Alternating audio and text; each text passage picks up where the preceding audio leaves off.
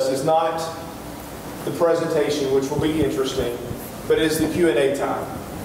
That's the time where we can ask those questions that we've been thinking about. Why do they do this, or why can't I get this, or what's the challenge here? And Chris is the man that knows the answers.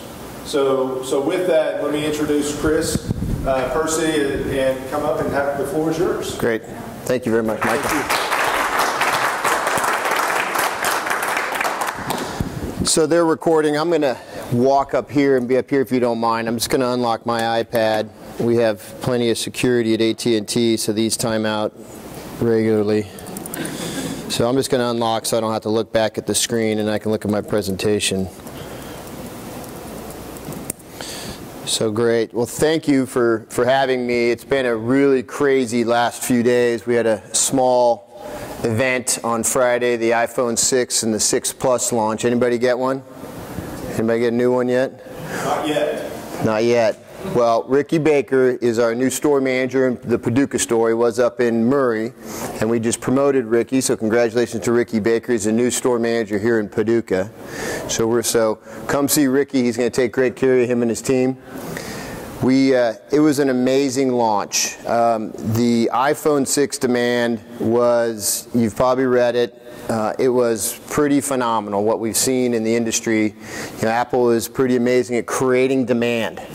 And I'm very impressed with this device.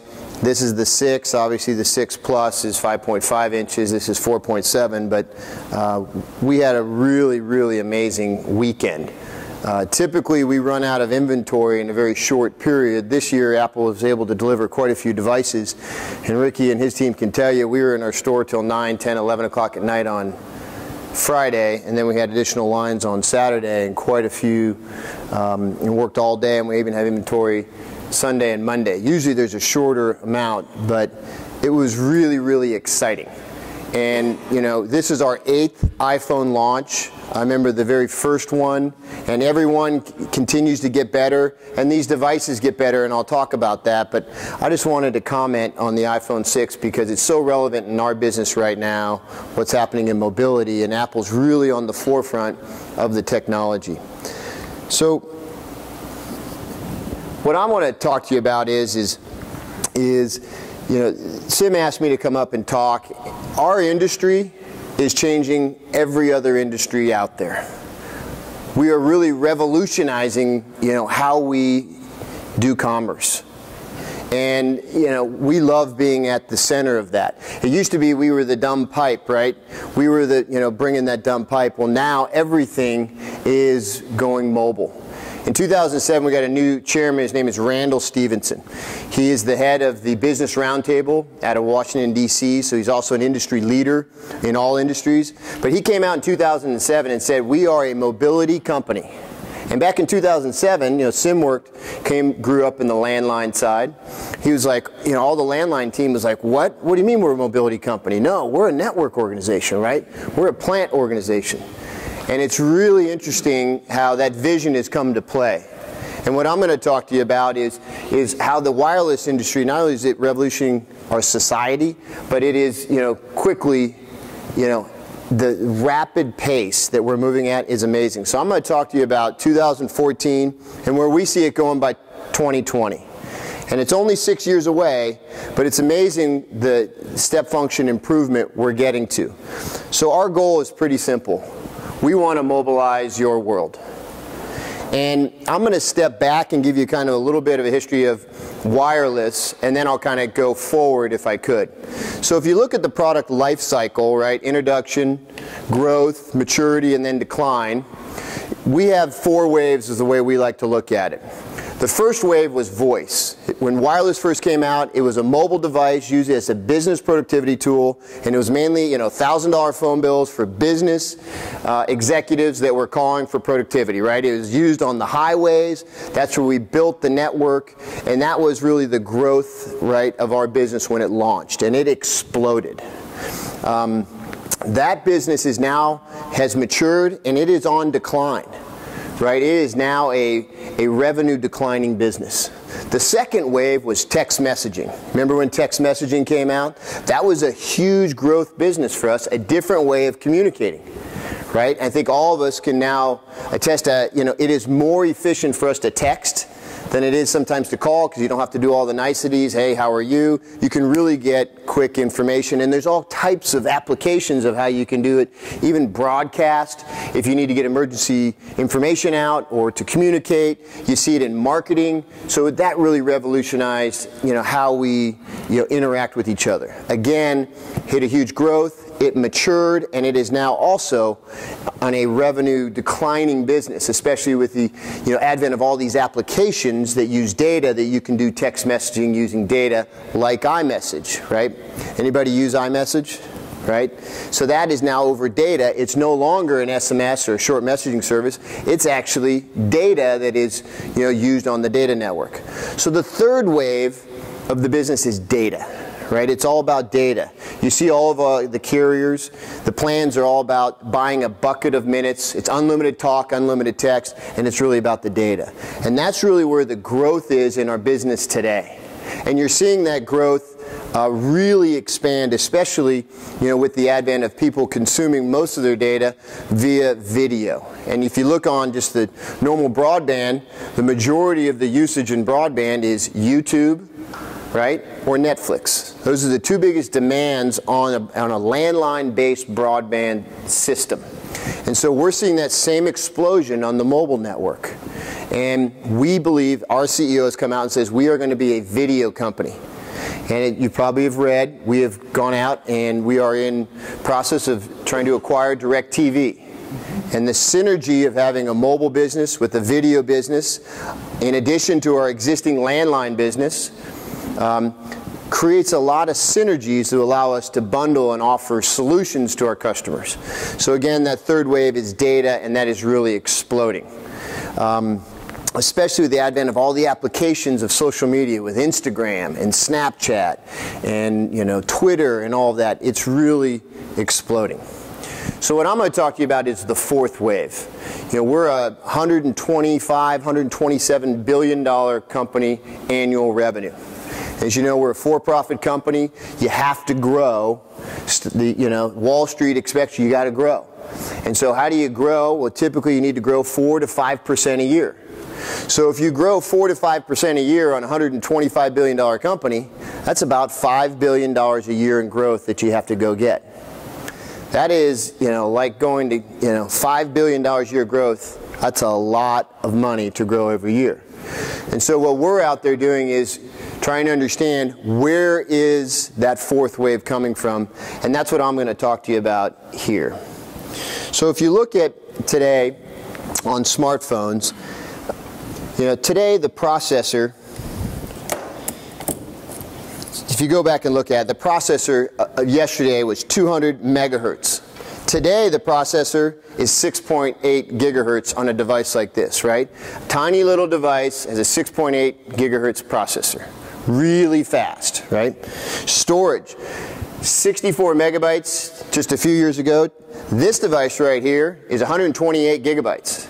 Apple iPhone 6, right? I know on my screen it says 64, but this is the first smartphone that's come out with 128 gigs of, onboard storage. Pretty amazing. Network speed, when we launched it was Edge, 135 kilobytes, right? Snail mail, right? Today, on our 4G LTE network, we see anywhere from 5 to 12, and even north, Ricky will tell you, he hasn't seen a speed here in Paducah less than 20 gigabytes, and he sees them up to 40 megabytes of download speeds. Really, really fast on a wireless device. You remember when we launched a T1? It was 1.5 megabits.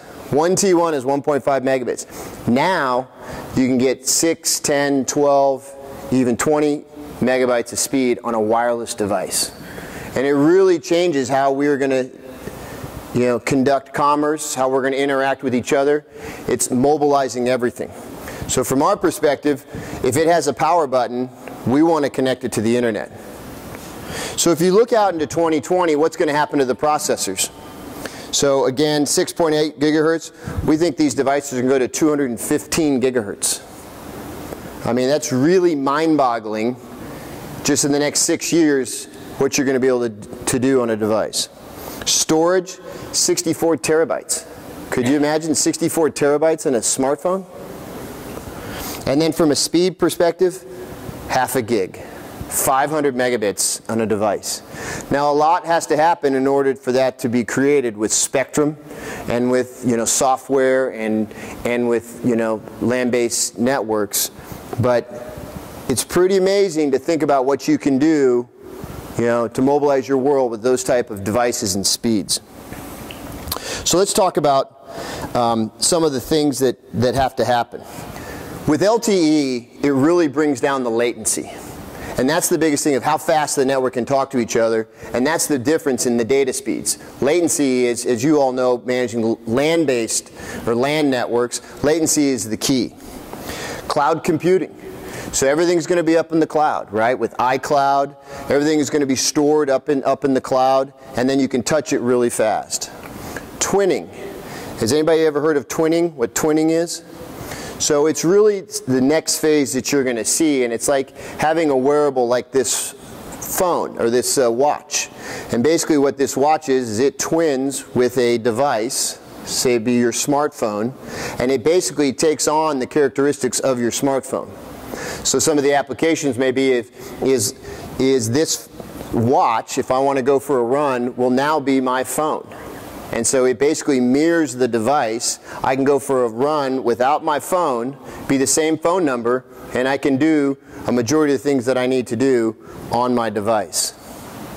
The next one is biometrics, and that one's very similar with wearables.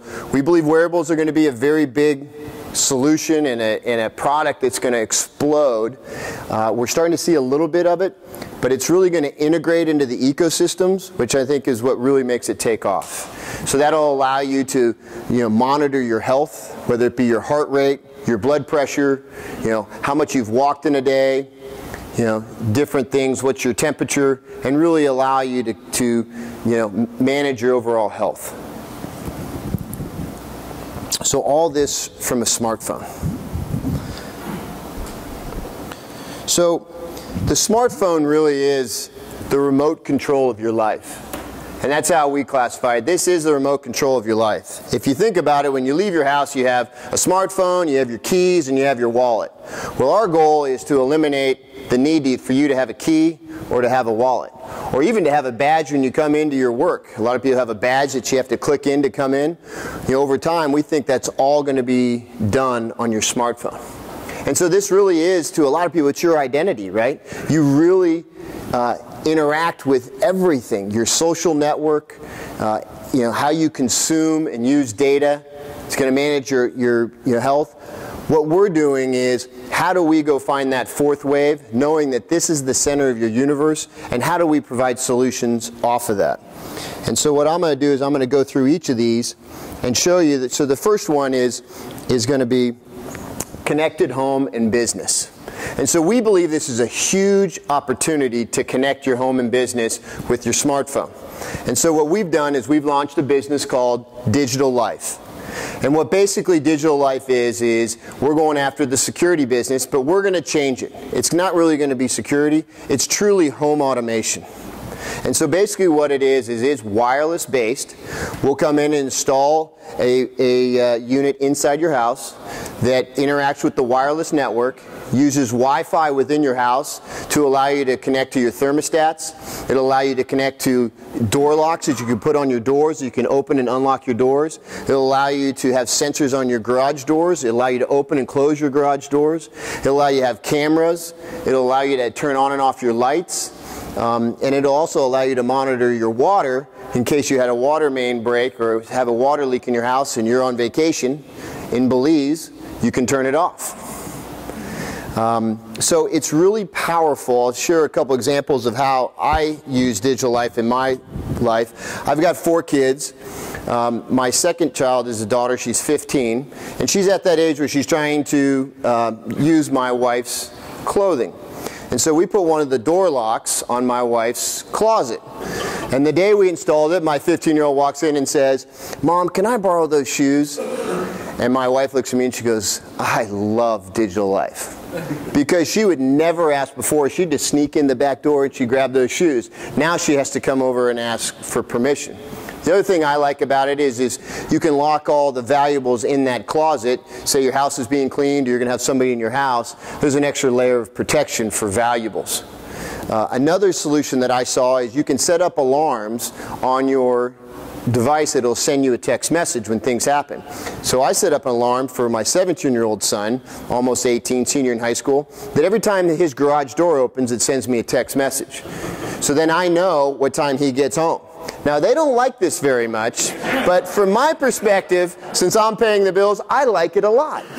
I'll give you another solution. I'm at dinner with my wife, and I'm looking at the Digital Life app, and I see that our kitchen door had opened about 15 or 20 times in the matter of about 5 minutes, because it tells you when it opened and closed because of the sensor connecting with Wi-Fi in your house and then over the wireless network. I hit an app on my phone, so I called my son. I said, "Who's at our house right now?" And he's like, "What do you mean?" I said, "Well, the door opened about 20 times.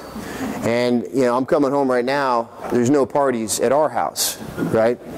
So the other thing is you're on vacation. You can adjust your thermostat. So I can turn down the thermostat, you know, so that I'm not wasting money on energy, right? We've figured you can save 30% on your energy costs by using Digital Life. You also are going to save money on your insurance, your home insurance, up to 20%, because if you have a monitored home, insurance companies will give you a discount.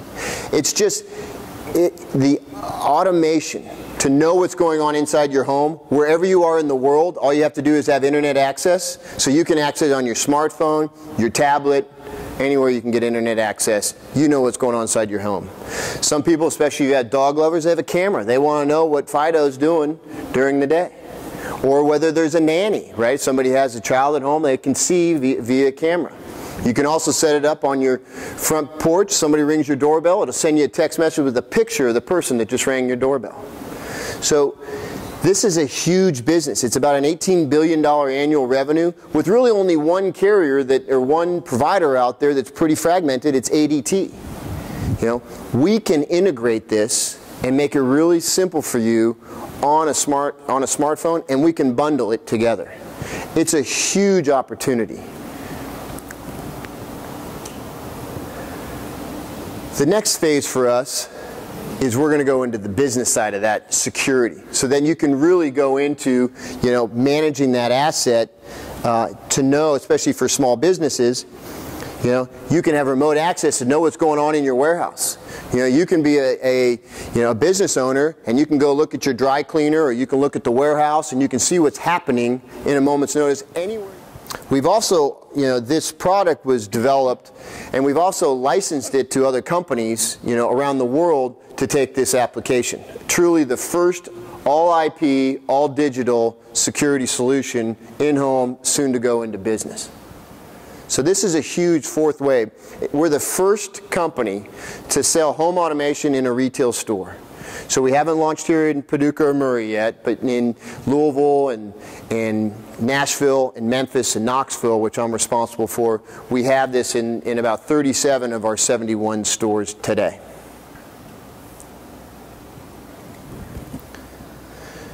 So the next phase is Digital Life can also, we can couple that with care of our loved ones as they age.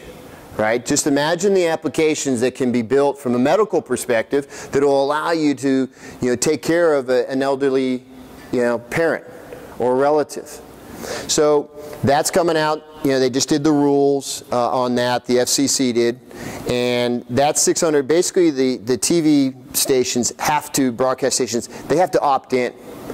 They own that spectrum. It was given to them. They own that spectrum, and they have to say, hey, we can relinquish this.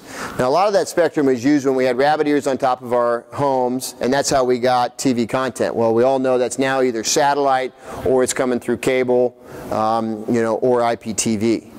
And so the biggest natural resource in the wireless business is spectrum.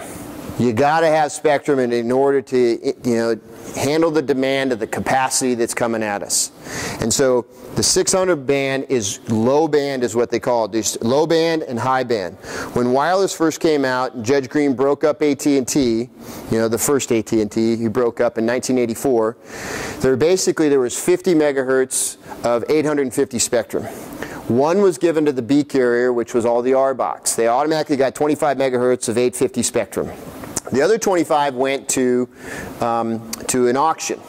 And there was a guy named Craig McCaw that went out and bought a bunch of this spectrum, right? And then it all kind of came together. And so the 850 low band spectrum, which is predominantly today, AT&T and Verizon own those spectrums after all the acquisitions kind of settled.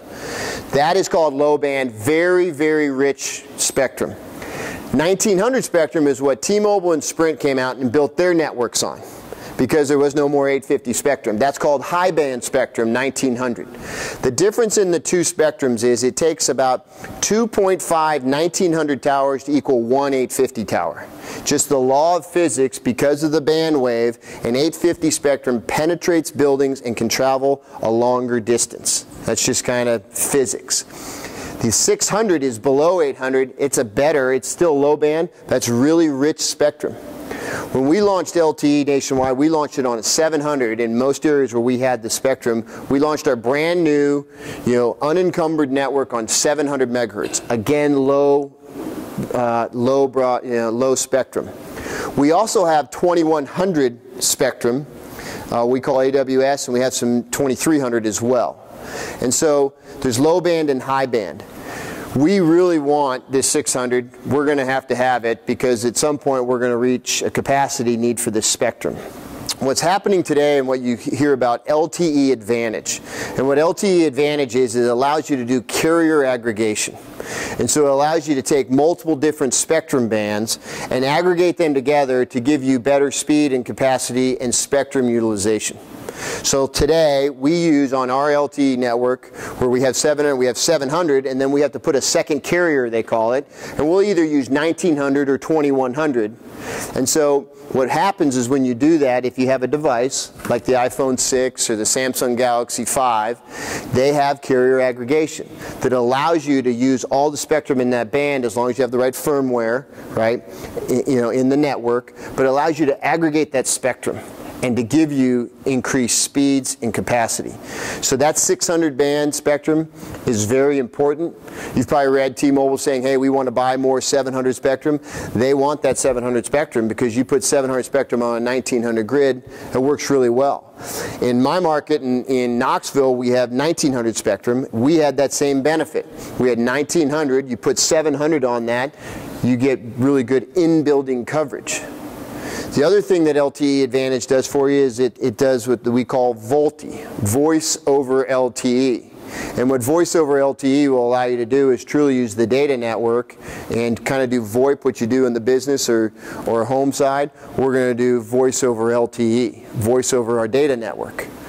And rather than being a circuit switch call, it'll actually be a data session. And it is very efficient. The other thing that it'll do, if you have VoLTE talking to a VoLTE device, both wireless, both on VoLTE, you have HD quality. And so it truly is you could be driving down the road with your window down and nobody would hear any of that wind noise. You could be at a game in a stadium and it's loud around you and you wouldn't be able to hear all that background noise. You could be at a concert, and so that HD quality really is the second application on that. So I don't know if I answered that question, but yes. I was wondering when that might happen. It's 2015, 2016 timeline. We have set aside money, and we will be an active participant in the 600 band spectrum auctions. Follow on that question. In your first slide, you talked about moving from 5 megabits where we are now, 2020, to 500 megabits, even with the 600 meg spectrum. You're also changing with this model the amount of traffic that you have ongoing and rated. It's a lot more circuits. How do you plan infrastructure? Yeah, so the question is with you saw the theoretical speeds of getting to a half a gig or 500 megabit speeds, with all the capacity increases that are forecasted with video usage on our networks. How do we plan to get there? Well, we used to manage our networks where it is all about switches, right? We got to put more equipment out there. Well, what we're learning is you can't, we keep chasing that, that run rate of putting in more switches and more routers. And what we've come back to is saying, we got to use software more efficiently to manage the network to be more efficient on the capacity. So this all entails that we believe that the switching is going to get better over the next 6 years, but more importantly, the software is really going to, the firmware is going to drive a lot of the aggregation of the spectrum and the ability to manage capacity better. Most of our cell sites are all fiber fed. At some point, your cell site, on your call, is going to go to a cell site, and from that cell site, it's all land based. Here in our market, we're 95% of our cell sites are all fiber fed. So the limitation is not going to be, on the fiber. The limitation is going to be on spectrum, on the towers, how many towers you have, how many sectors you have on that. Those are the biggest challenges. What we've done is gone out and we've had to go put in new antennas on all of our sites, and a lot of times when you put on new antennas, they're the 8-foot antennas. We have to go do new structurals on these towers, because when you go from a 4 to an 8-foot antenna, and there may be 3 carriers on one structure, so there's a lot of work that has been done. We just crossed 300 million pops covered in 4G LTE. So over the last 3 years, we've been doing a ton of work to upgrade the antennas on the network, to upgrade our switching equipment to make sure that it's all consistent. But most importantly, it's that firmware. It's the software that is probably the biggest demand that AT&T has. AT&T would tell you, what employee do we need in the future? It is those people that can write code and understand algorithms that are going to help us efficiently use our spectrum to handle capacity.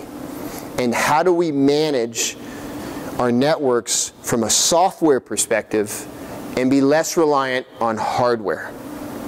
And that is a fundamental cultural shift inside our business. John Stankey, who's our Chief Strategy Officer, would tell you that is our #1 core competency that we need in new employees coming into AT&T. We need software engineers that are going to come in and help us with that complex equation. So, don't want to put words in your mouth, but are you saying you need software engineers to understand that? So I didn't hear. Software engineers what? Is your perfect employee coming through the door for that a software engineer with networking background, a networking person with software? Yeah, I think it's both. Somebody that understands networking, somebody understands RF, somebody understands software, and that can help us manage massive amounts of data. And it's somebody that's going to sit in a room and be really, that loves that analytical, that can come in and write code to solve complex problems. I'm not managing that side of the business. John Donovan manages network. It's under him, who works for Randall Stevenson. But I would just tell you that's what John and those guys are focused on, is how do we go to software 2.0 or network 2.0. And network 2.0 is, it really de-emphasizes hardware and emphasizes software so that I can sit remotely and manage my network, rather than every time I want to go upgrade my network, I got to go touch a piece of equipment. And so I would say yes. Great question. Please. So with all of these new wireless, what is AT&T's plan to make it more secure? What's to stop you from wiping my Nexus 5 and putting out limits and spoofing and taking all the information out of the network? So the question was, what's AT&T doing on the security side? We are very proud of, our legacy and integrity. And in security, I think we do a very good job not only managing the privacy of our customers, but and their data, but we chose a long time ago to move from TDMA to GSM. GSM is proven to be the most secure wireless connectivity that you can get. We are investing heavily in cloud, and security is a big piece of that. CIOs across the country, and we touch all 1,000 Fortune 1,000 companies we do business with, and that's the #1 question that they ask is security, security, security. And we get that question. They come to us all the time. Hey, we're getting hit by cyber attacks that are trying to break our firewall and get at our data. It is the number one. I'm not the right one to ask on security. I can tell you about mobility. The good news is on our side the encryption is there, but the challenge that you face is as a smartphone user is what data are you allowing people to see? We're not making the decision you do because you download an app, you give permissions, you do things that can jeopardize your own security. We've encrypted it on our side. Typically it's on the software side or the app side that allows people to get to your device. So you just have to be cautious about what permissions you grant people when you download apps and or software to your devices. On the business side with security, if you have specific needs, I can find my peer who can talk to you on the security side on business applications. I'm not the guy for that. Our business has changed. My CEO is a guy named Ralph De La Vega. Just a phenomenal operator. He reports to Randall. He has the mobility unit. He just got a promotion and he now has business and mobility. So he now just basically pulled in mobility, and so they hired a new CEO of just mobility. His name is Glenn Lurie, who I report to now, and Ralph now has business as well as mobility. So I know they're integrating those two things because of all of the business customers have the same question. How are you going to protect my business and the security? Because all businesses are going mobile and how they're managing stuff, right? With tablets and smartphones and connected devices. It is every CIO's living and waking problem. And we have experts that can help you. We have a lot of bright people, and we're giving some pretty good advice to business customers. There's a lot of talk nowadays about net neutrality. Yep. And where do you call that? Well, it's really simple to us, right? So from our perspective, we've invested over the last 5 years $109 billion, okay? $109 billion that AT&T has invested in our networks, right? So that we can provide service to our customers, right? We have invested more money than any company in America from a capital perspective. This is equipment in the ground. This is not expense. This is not employees. This is capital investment. Capital investment creates jobs. Do you guys agree with that? That is the number one indicator of jobs is capital investment. So people that are on the opposite side of net neutrality would tell you it should be open and free, right? Well, we invested $109 billion. We believe we can get a return on that investment. It shouldn't be open and free because it wasn't free to create. So from our perspective, we will live by net neutrality rules that have been in place from the Telecommunications Act. We agree with those, right? We're saying, okay, as they stand today, fine. The new net neutrality that they're trying to open, it's open in internet, hey, there are some applications like Netflix, like YouTube, that take a lot of data to transmit. And so they take the lion's share. Should that data be treated the same as this one over here that may be encumbered by the amount of data this one has done? So there's a limited amount of capacity. And so you have to be able to manage your network so that it doesn't affect all of your customers. That's all we're saying. And so as long as we want the ability to have a return on our investment, we want it, we're going to work with regulators on it to get good policy, because it's really going to come down to investment. Because who's investing in that backbone? There are companies out there that use the backbone as a way to monetize and make money, but they don't have any investment in that backbone. And so it's really easy for them to say, hey, it should be open and free. There are a lot of federal subsidies in that too? We can take that offline, but that's not my understanding. No. That's not my understanding.